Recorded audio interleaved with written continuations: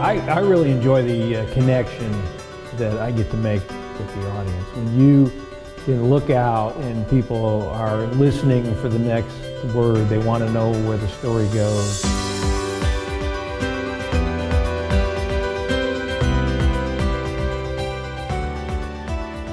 When you're telling a funny story, I love it when people are laughing.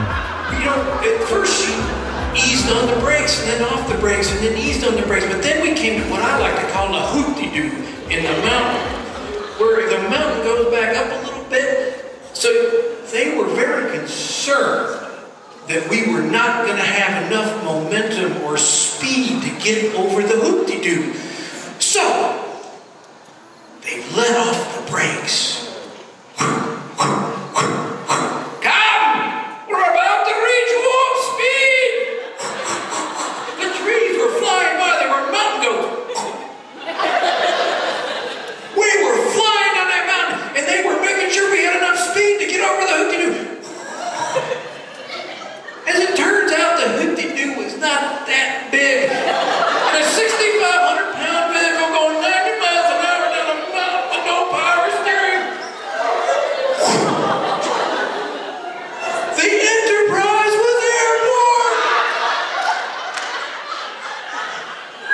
And the connection you make with people where they come up after the concert, ask more questions about the story, or they tell you the connection they have to the story, and they say, I want to, do you have this on CD? Because I gotta play this for my brother-in-law. He'll love this story because he's got a similar story. I was talking to my friend Lynn the other day. She's another storyteller, and she was telling me that her parents never smoked, her parents never drank, her parents never swore. And I thought, my God, I grew up on a different planet than this woman.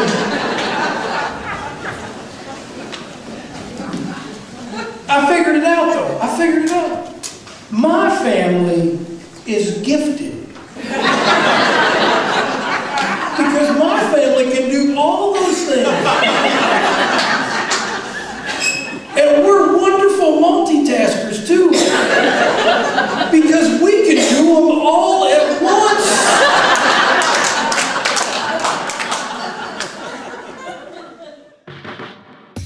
Invariably at a storytelling concert, there is always half a dozen men who are dragged there to storytelling. Don't really want to be in that audience because they think somebody's going to read a book or they think that it's going to be boring. And those are the biggest fans afterwards because they come up after and go, that was awesome.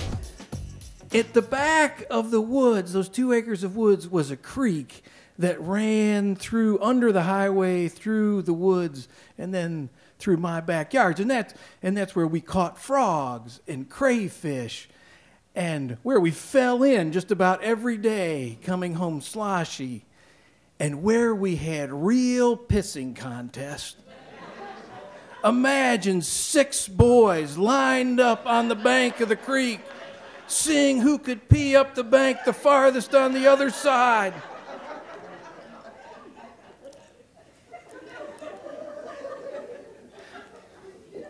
We called it our park because we spent most of our time there.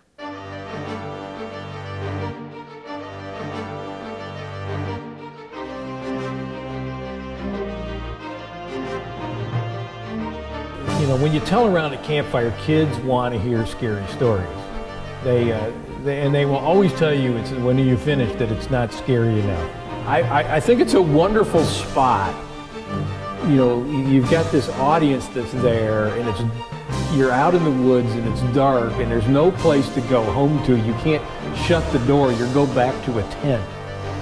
So I think it's this wonderful thing when you see the looks on their faces and they want to know what happens next to some monster or alien or guy coming out of the woods.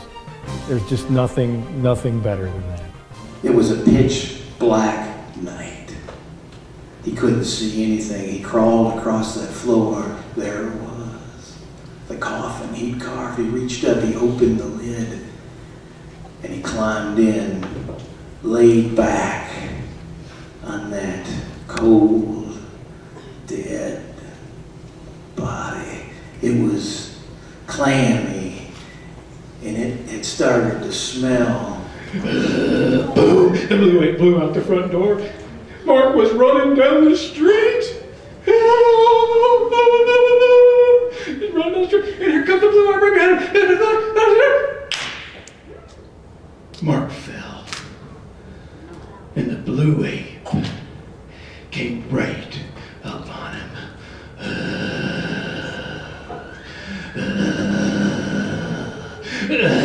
Man, he had some really bad breath, too. And he reached down, the blue ape reached down, and he touched Mark, and he said, "Tag, you're it."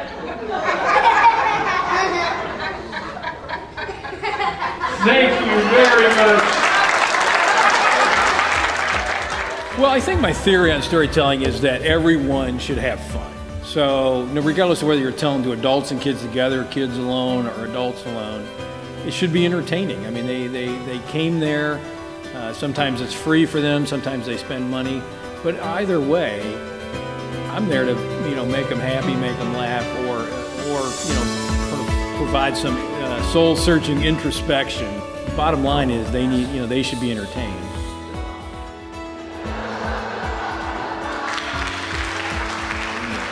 A well-told story is a well-told story, and will entertain you no matter if it's from 1,000 years ago. It will, if it's well told, you'll want to listen to it.